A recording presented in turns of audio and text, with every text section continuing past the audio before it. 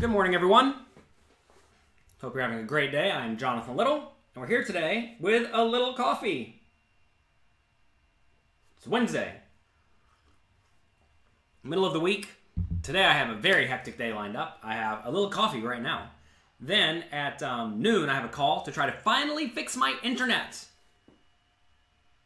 With any luck that will happen, thanks to the person who contacted me from Verizon, who, I guess followed me independently. So hopefully we can get a little bit of help with that. And then at 2, I have an Inner Circle webinar, which is going to go for, 4 hours or so, give or take. That's how long those typically go. This seems a little bit off. Why is this a little bit off?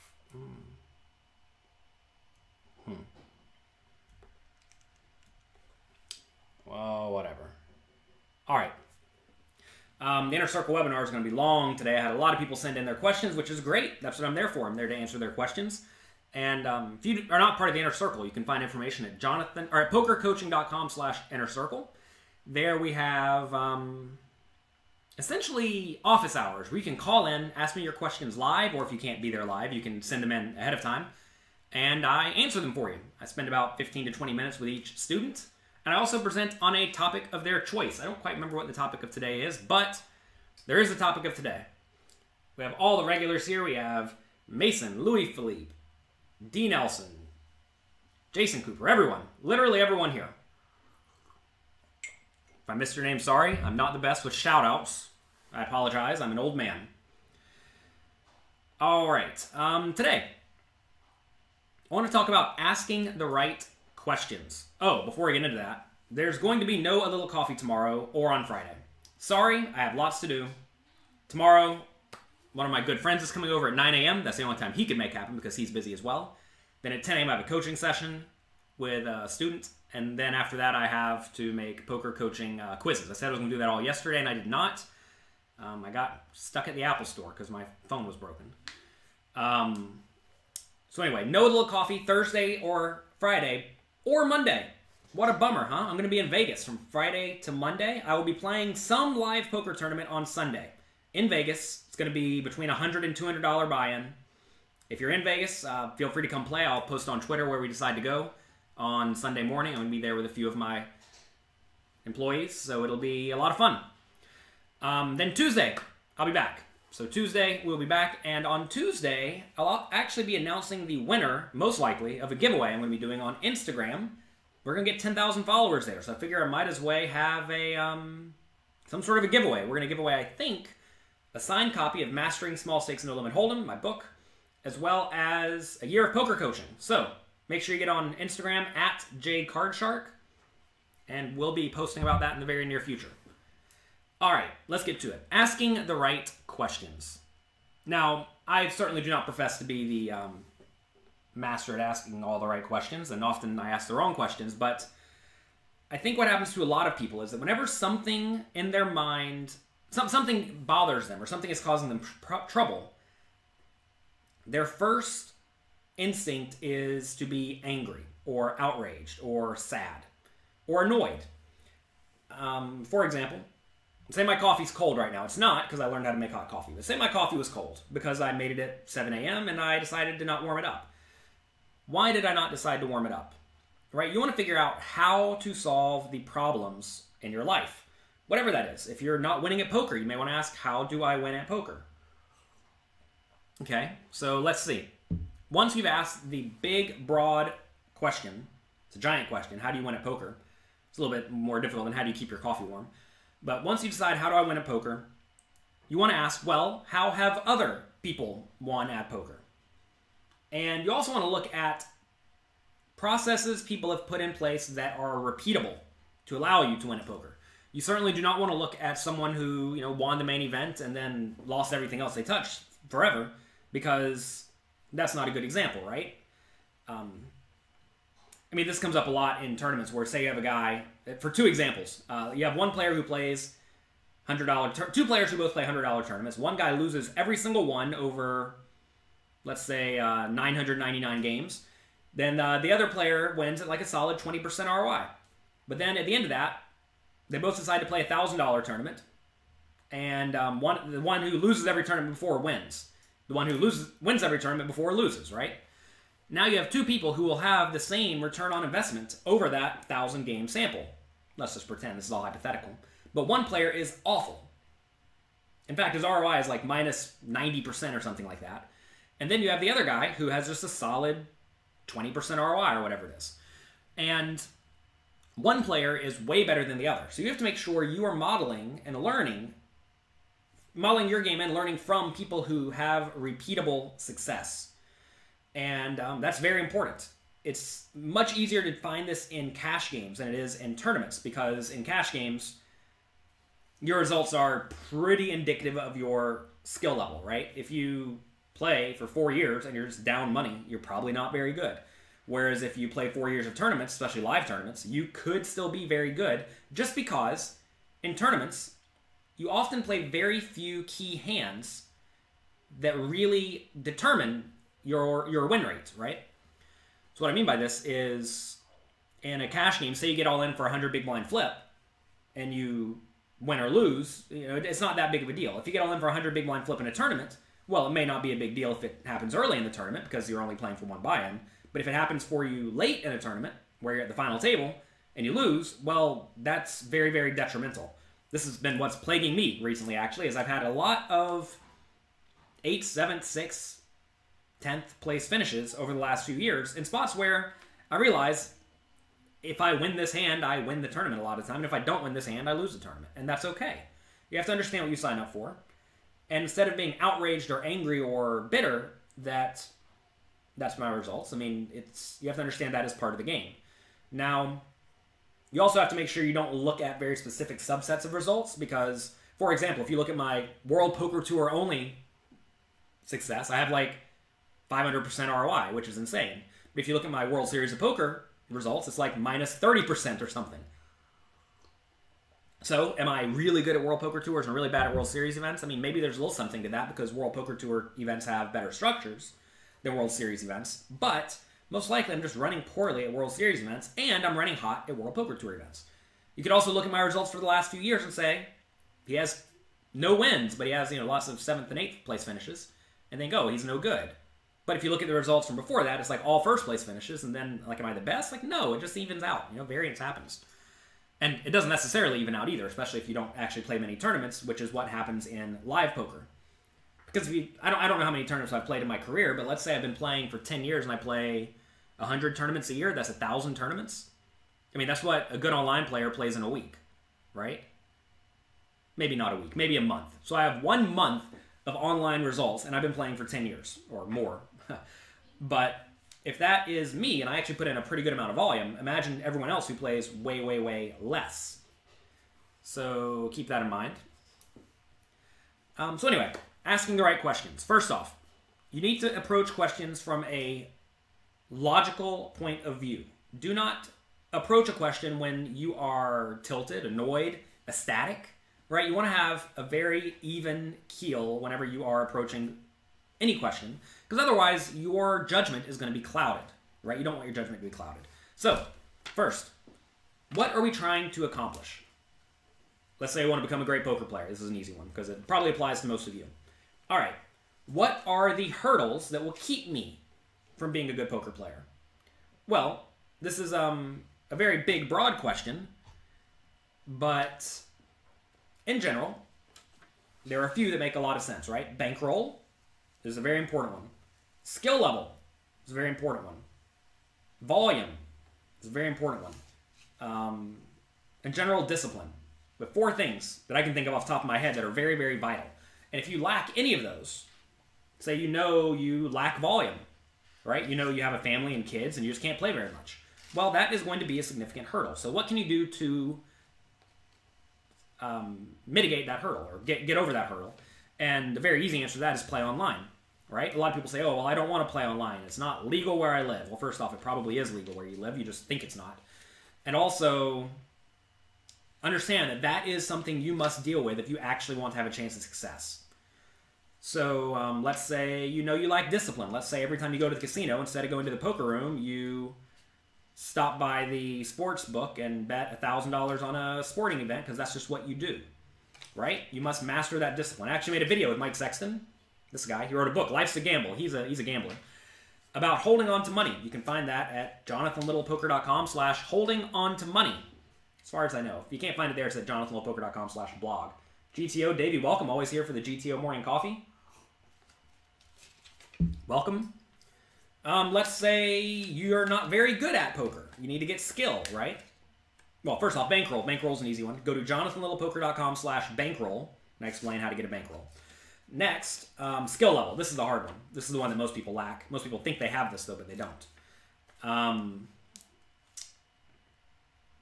If you lack skill, you want to ask yourself, what are the good players doing that I am not doing?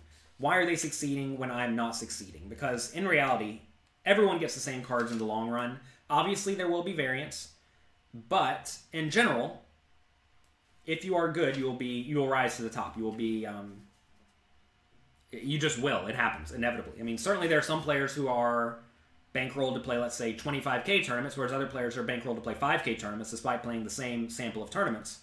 But for the most part, if you are great, you will get a hold of money in poker. That's just how it works. It's a merit-based game, not a seniority-based game like many corporate jobs. So, how do you get the skill level? You study what other good players are doing, and study it hard. If you figure out that some people go through a specific course or they do specific routines, that will be very, very important for you to figure out what they're doing and get into it. For example, a lot of people go through my site, pokercoaching.com, and that's a great way to go about it. A lot of people watch tons and tons of training videos. A lot of people sign up to a backing site like Pokar. They give you a bankroll and they teach you. I mean, that's great, right? They also teach you discipline, and what was the other thing I said? I forgot already. That's the problem when you wing these. So, I mean, right there, they teach you and they give you a bankroll, and that makes life easy for you, right? A lot of people who go into Pokar, if they actually do work hard and they succeed, they rise to the top. I mean, they have many, many players who've won the Sunday Million multiple times, won WCOOP main events, etc., and because they went through the program. There's a program there that will teach you to win. It's hard. It takes a lot... Oh, volume. That was the other thing. It takes a lot of effort and a lot of work, but that is what is required if you want to succeed at poker. Now, again, you can apply this to pretty much any thing that you are dealing with. Let's say I want to have warm coffee in the morning and not cold. Well, the obvious answer is make it at 8:55, right? Then it'll be nice and hot. But what if I have something going on at 8:55? Well, now I have to make the coffee earlier, and then I have to warm it in some way. Do we warm it on the stove, or do we warm it in the microwave? Well, microwave works fine for me, and that's that. But that's not a hard problem. A lot of people do have hard problems, though, like how do I make enough money to pay my rent? Well, figure out what you're doing in your spare time, first off. If you have a lot of spare time where you're not doing anything productive, or even worse, spending money, then stop that and start doing something productive. An easy way to do something productive is to just start going on Craigslist or go on Facebook, one of the two sites. They have places where people just give stuff away for free. Go get the free stuff and then sell it. Easy, right?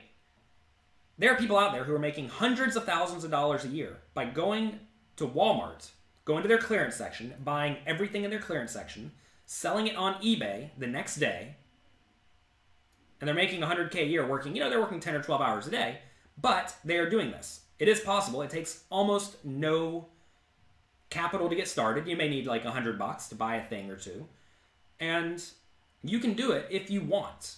The question is, do you want? That's the problem. Most people do not actually want to go through the work to get the results they want. They want to instead complain. We are not complainers here. We are doers. We get the job done. And anything in life that you are unhappy about, anything that you are having a difficult time with, is overcomable if you are willing to put in the work. Dustin says, thank you for making your drive to work every day enjoyable. I'm glad you enjoy it. Thanks for being here. Sorry I'm not here every single day, but life. Brad Olson says, Pokar. Yeah, Pokar's good. All right, let's see. Everyone needs to read the Bankroll Bible. Thank you, I'm Wilmington. Go to jlpoker.com/bankroll and you can find it. Pokar is POCARR.com. What do they look for when applying? They want someone who has some proven results at small stakes. You don't have to be a big stakes player. You can be playing tiny stakes. They want good results. They want good volume. They want you to see that you can play a decent amount at a time. Because, again, like I just said, volume is important. And I don't know what else they're looking for.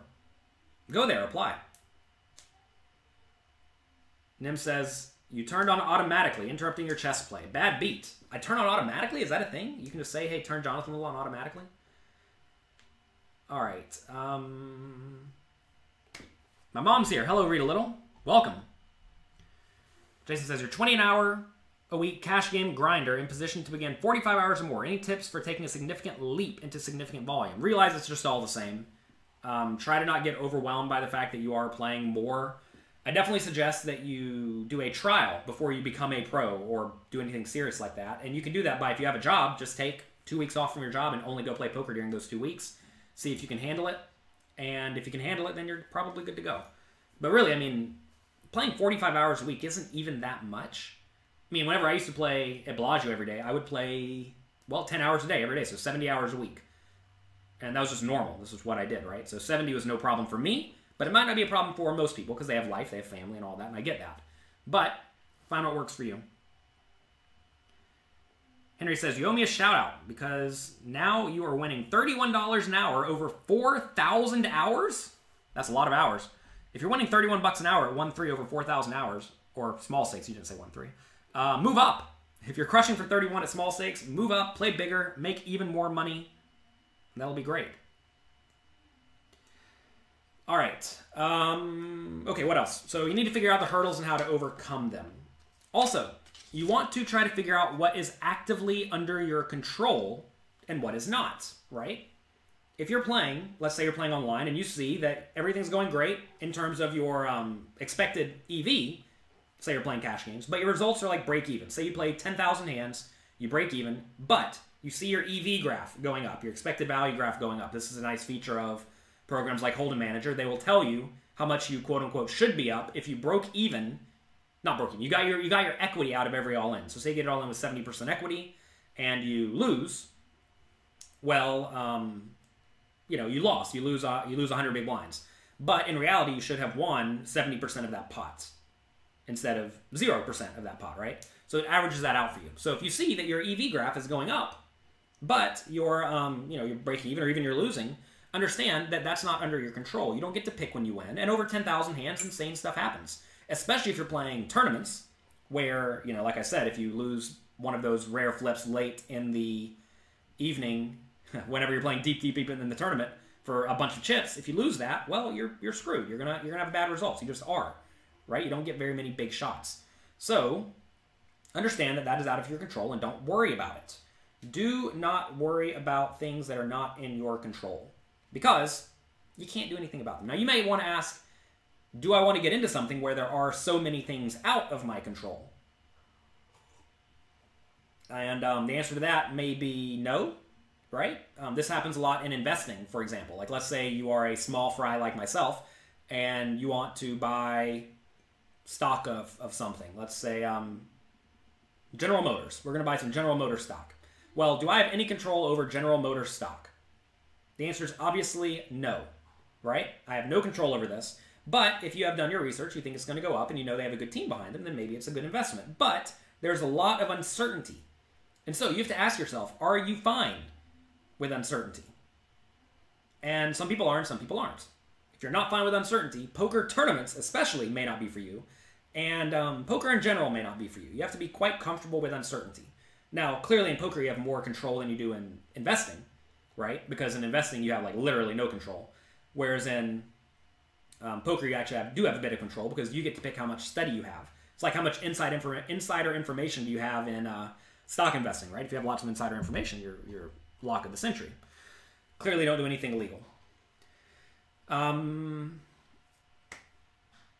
Let's say someone in your family gets sick. A lot of people say, why is this happening to me? They feel as if something has happened to them. Dr. Tricia Cardner talks about this some in her books, Positive Poker and Peak Poker Performance, that I wrote with her. And you have to realize that bad things are inevitably going to happen to you, and good things are going to happen to you too. Sometimes you get a raise, sometimes you get fired, right? And sometimes it really is completely out of your control. And sometimes things are inevitable. For example, I'm probably not going to live forever. As much as I would like it, I'm probably not going to live forever. I'm going to die. That's going to be sad for my family. Yes, assuming they still like me. Computer just made a noise. Hopefully everything's still working. And with any luck, they will be able to accept that with no problem, move on with their lives productively. I do not want them grieving or spending time doing things that are not productive. I want them to move forward happily, understanding that I had a good life and that was that. Now, I understand this is easier said than done, but I do think that looking at every issue that presents itself to you and realizing I have no control over this, or if I do have no control over this, how do I get over this, is very beneficial. Like, for example, in poker, variance is a big issue, but there's an easy solution to variance. Easy. And the solution is volume. Volume cures variance, right? I suppose having 15 families cures caring about any individual one of them. But that's not really how life works this time. So, let's see what all of you are saying.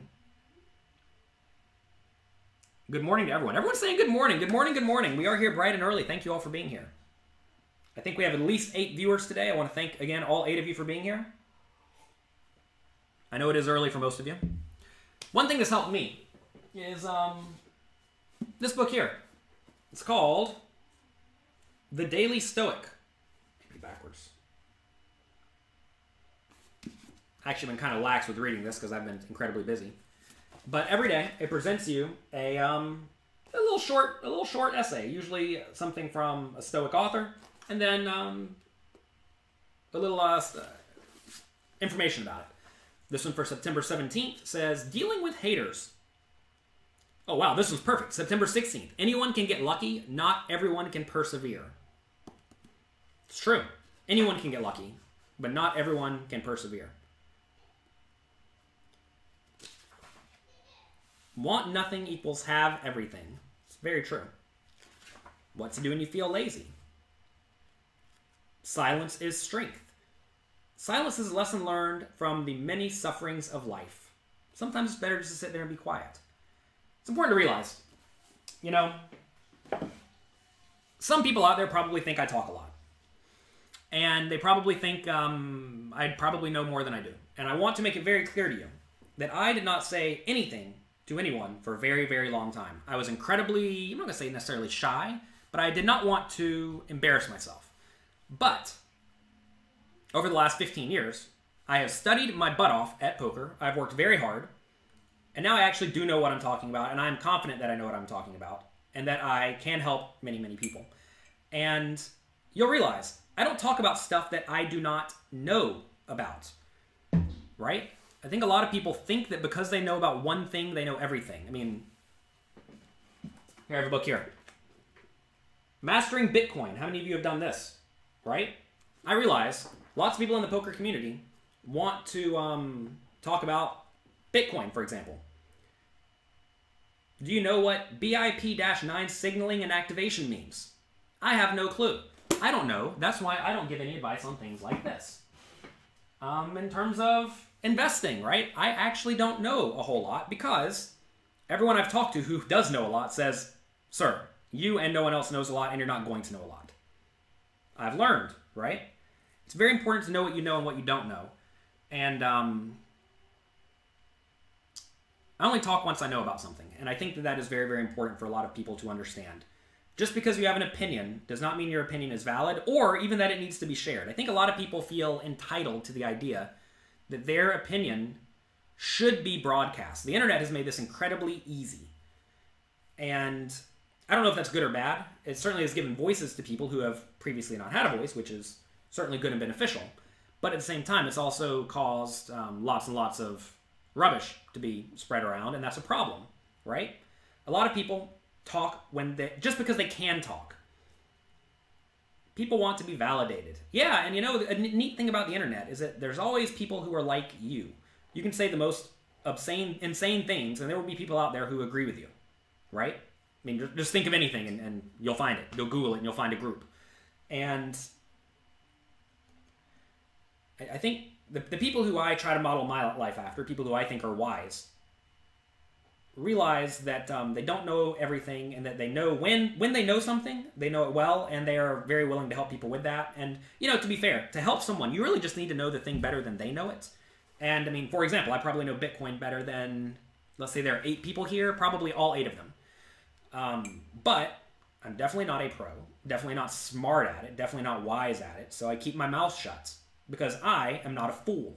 Fools talk for no good reason. So keep that in mind whenever you are obtaining content and absorbing content, because most people out there really don't know what they're talking about. They're talking because they can. And I don't, personally, I mean, this is just my, I guess, philosophy, my stoic philosophy. I do not think that is a good enough reason. All right. Kevin says, Bitcoin's up 11% today. Great. Assuming you have any Bitcoin left. What is 11% times $1? Is that a lot? All right, let's see. We have a poker hand Alan wants to ask me about. 17 people left. Everyone folds to a aggressive player on the button who raises. You have king, queen, the big blind with 21 big blinds. You go all in. Easy all in.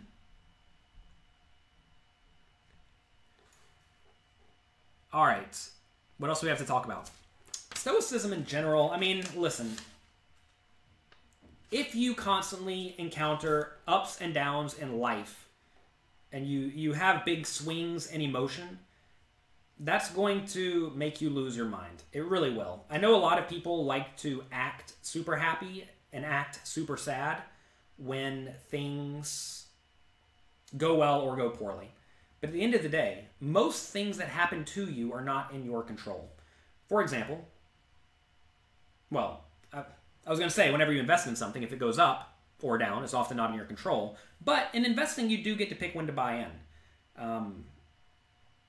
A lot of people choose the wrong times, though. They listen to the hype. They listen to the rubbish. I mean, I've been guilty of this. I did it with gold a long time ago. And it's important to realize that just because everyone thinks something is going to happen does not mean it's going to, and very likely it won't.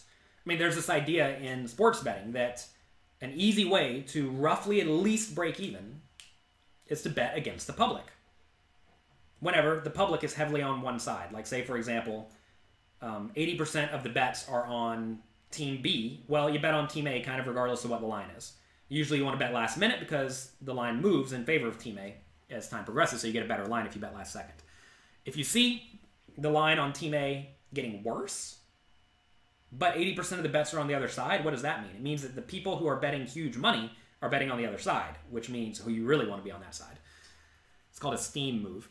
Anyway, that happens in real life too, right? If you see everyone betting on a stock, it might be time to short it. I mean, you see this happening with a lot of the tech stocks now, right? The tech stocks are very, very high.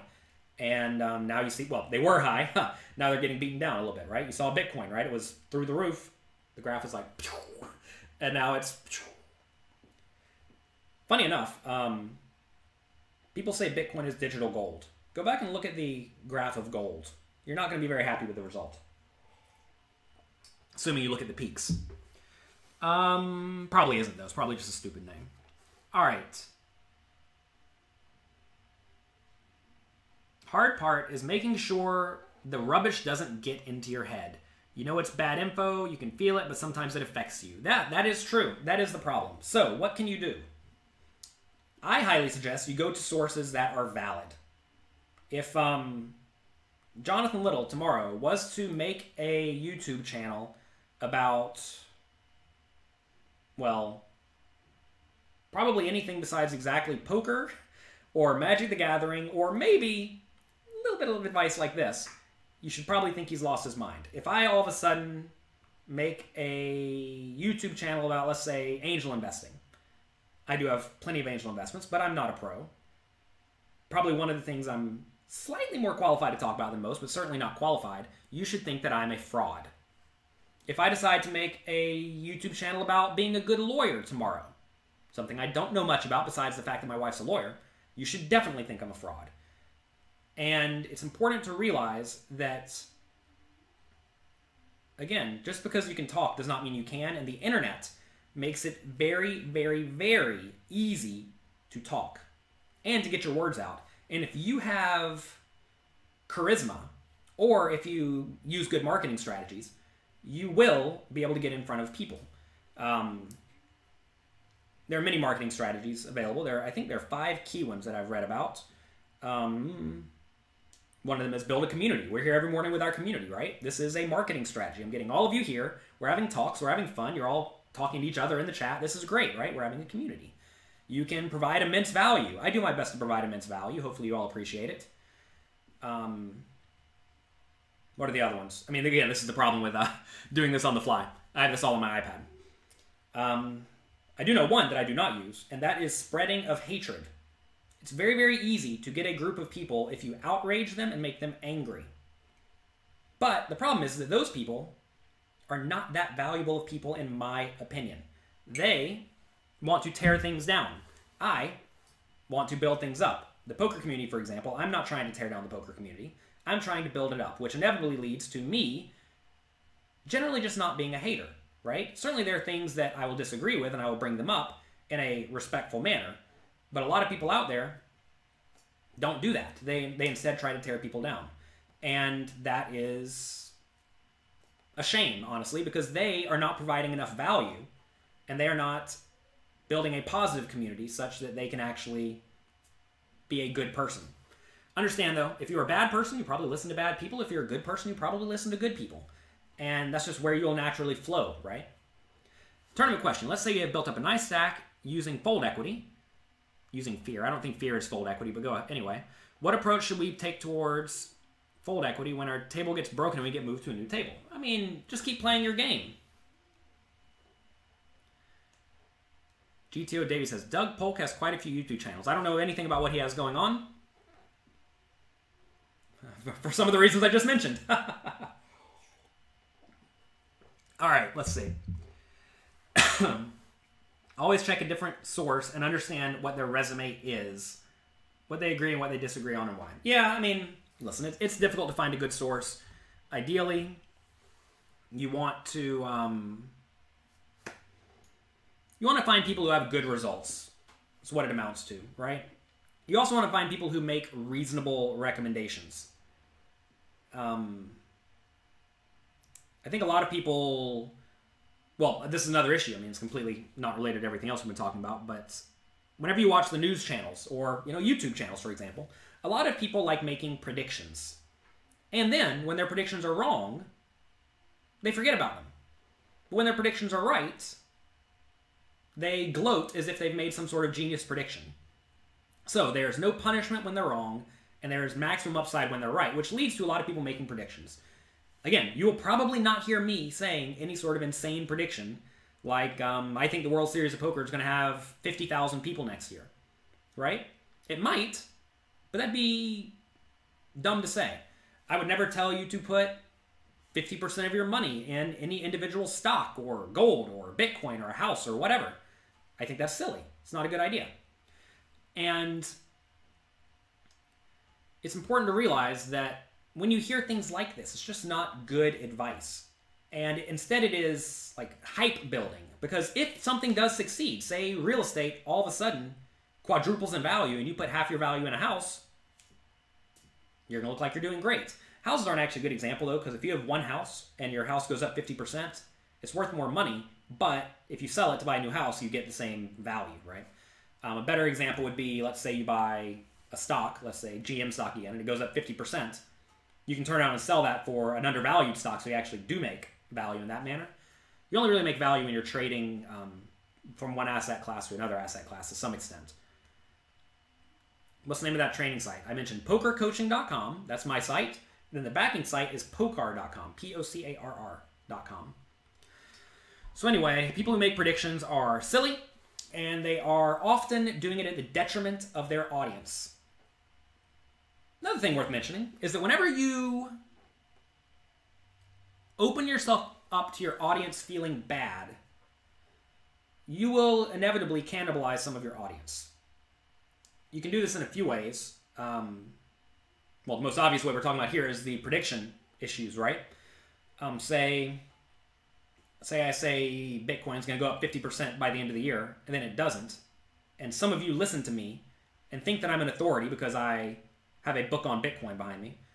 Then what's going to happen? Well, inevitably, you are going to put your hard-earned money into something that I literally know nowhere near as much as a professional knows about, and then you are going to get hosed.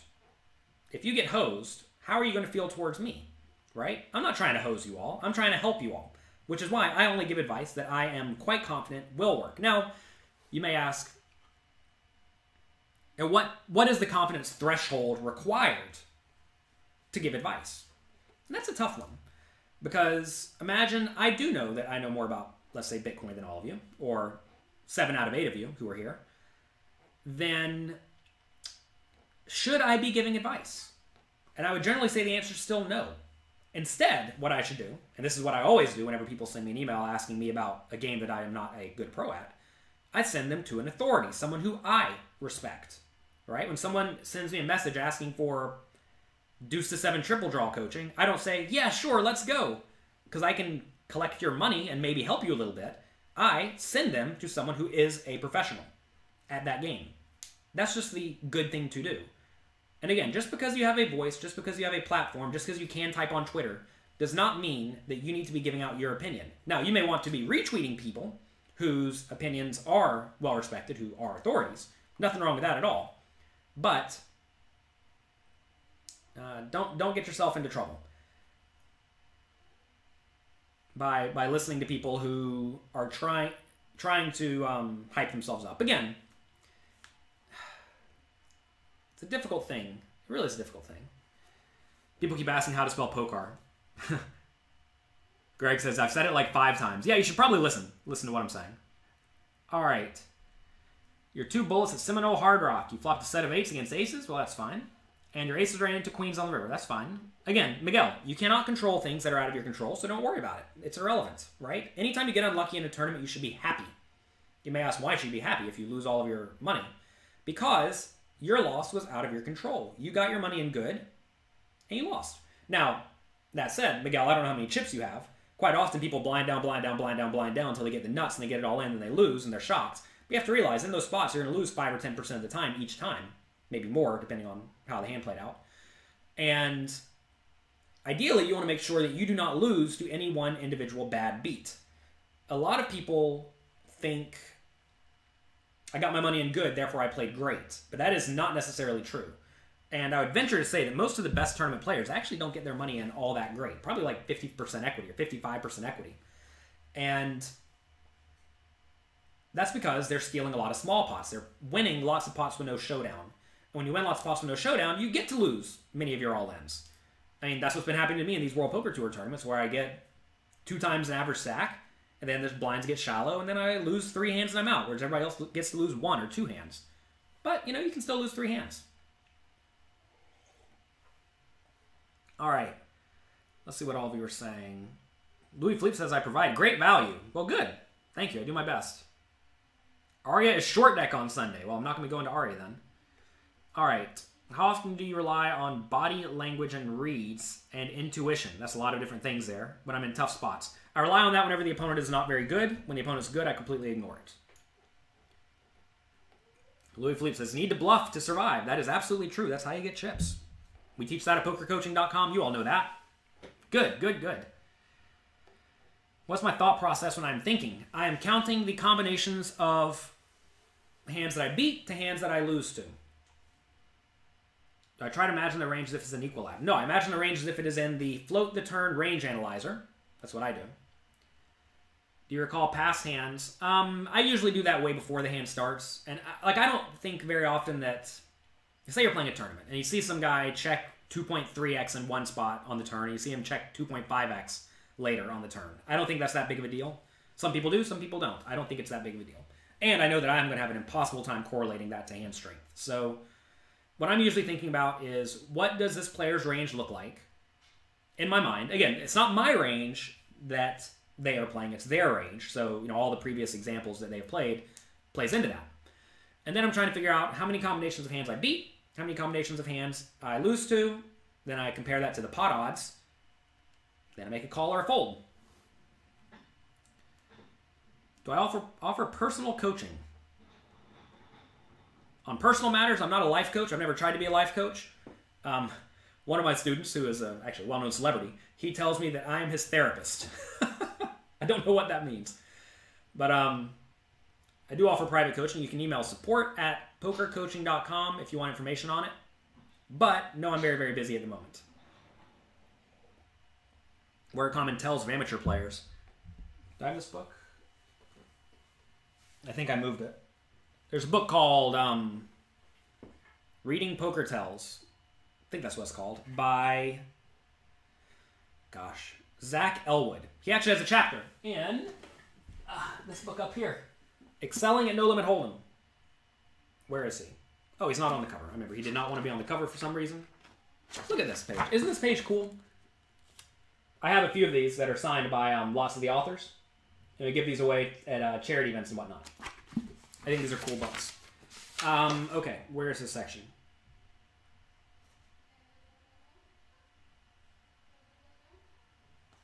Where is this section? Page 196. There we go. Right in the middle of the book. Let's go through here and try to find some tells that he recommends. General theory of poker tells. They vary, right? How often does the poker tell happen? How much have you correlated it? How important is this situation? Common poker tells. All right, indicators of folding. Yeah, so a lot of people will indicate when they are folding. Like say it folds to you in the cutoff, and you see the button about to folding, right? But the button is about to fold, and the small blind's watching TV. Well, now you know it's just you against the big blind, and you're free to steal as much as you want, right? Long looks at hole cards. The most common pattern is people who stare for a while when initially looking at their hole cards are unlikely to have strong hands. There you go. Staring at the board cards. People who stare at the board are unlikely to have strong hands.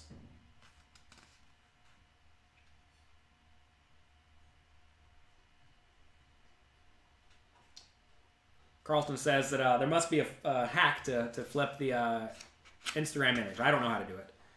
Defensive chip handling. When people are like, yeah, I'm going to call you, or yeah, I'm going to bet. Very often they don't bet. Should I spoil this whole chapter? Talks about eyes, stillness, strange behaviors. Strong will sometimes just means strong. Smiling. Immediate calls, immediate bets. There's a lot. I mean, look, it's a 500-page book, okay? Excelling at No Limit Hold'em, you can find this. And I actually did a lot of webinars. I did one with Zach Elwood about, it's called Tuning Into Tells, where I went through lots of real examples where he got footage from, I think it was Heartland Poker Tour or Mid-States Poker Tour, one of those. And he reviewed lots and lots of hands with me.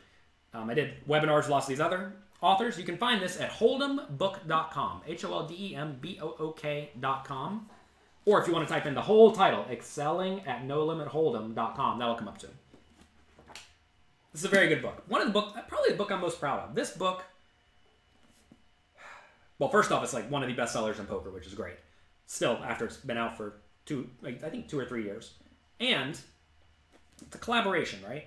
Most people in the poker world are not so good at playing with others.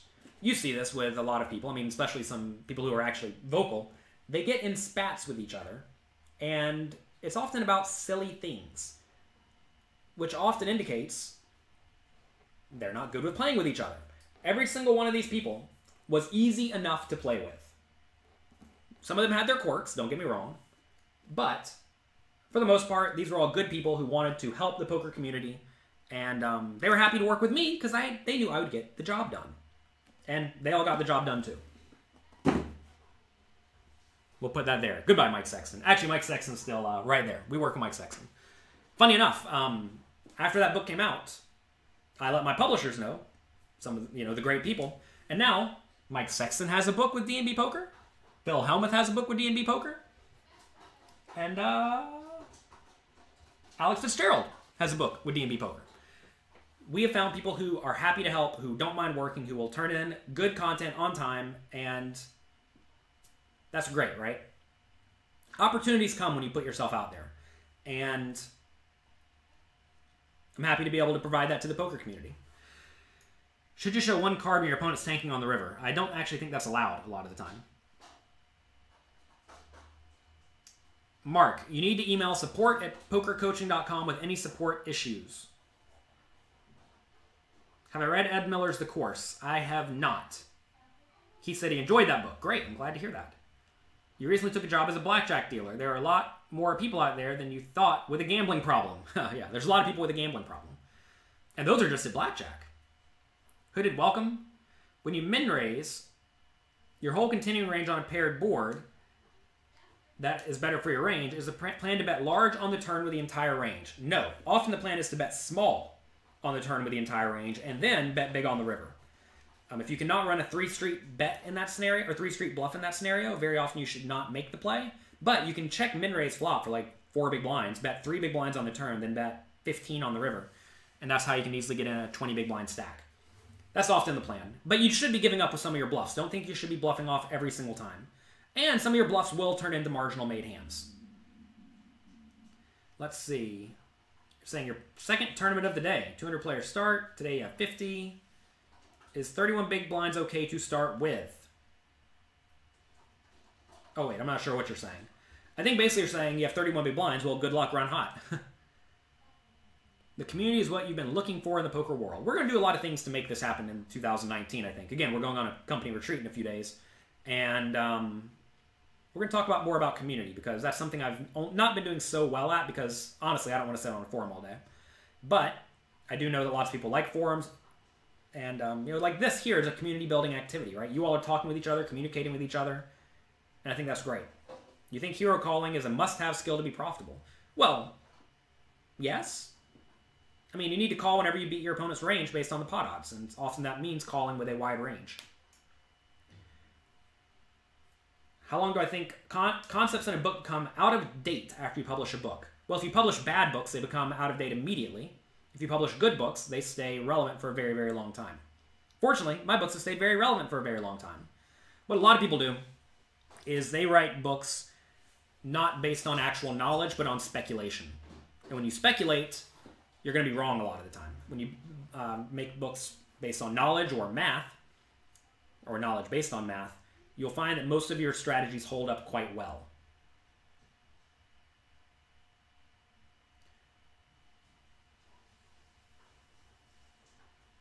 All right. So I think we're going to be done for the day. Let's see. Turn play with top set. You beat 6 combinations. You lose to 16. Opponent shoves 60 big blinds into 70. What do we do? Well, Louis Philippe, this is a math problem, right? You lose 3/4 of the time. You win 1/4 of the time. Your pot odds dictate you need to win 33% of the time. And you're only going to win 25%. So you should fold, right? That's a good example, Louis Philippe. People ask what you're thinking about on the river. Say you know your opponent has 16 combinations of hands you beat, 16 combinations that you lose to, 6 that you beat, and that's exactly their range. You have a very easy fold because your pot odds say you need to win 33%, and your what am I saying? Yeah, pot odds say you need to win 33, but you're only going to win 25 because 6 divided by 22 or whatever it is 25%. The problem though is that often your opponent will have the 16 and the 6, but then some unknown number of bluffs. Now, this is where you have to figure out how your opponent plays, right? Some people will bluff with another 40 combinations of hands, in which case you have an easy call. Some people bluff with 2 more combinations of hands, in which case you still have an easy fold. Some people bluff with the optimal number, in which case you're roughly break even, which makes it tough, right? But if you know your opponents, often people bluff too much or they don't bluff enough, and once you know that, then it becomes quite easy. All right. Hooded says, you missed the video today, or missed the show today, but you'll go back and watch it. Yeah, anytime any of you miss these little coffees, you can go back and watch them on YouTube or Twitch, youtube.com/floattheturn, and then twitch.com/Jonathan Little, I think. Or you can find them on, iTunes. All right. That's going to be it for today. Good job. Good luck. I will see you all again on Tuesday, unless I see you live in Vegas. Again, I'm going to be playing some tournament somewhere, $100 to $200 tournament probably, in Vegas on Sunday. I'll be there with a few of my employees, and it'll be lots of fun. All right. Have a great day. Enjoy yourselves. Be positive. Be helpful. Just be a good person. And only focus on the things that are under your control. Have a great day. Talk to you later.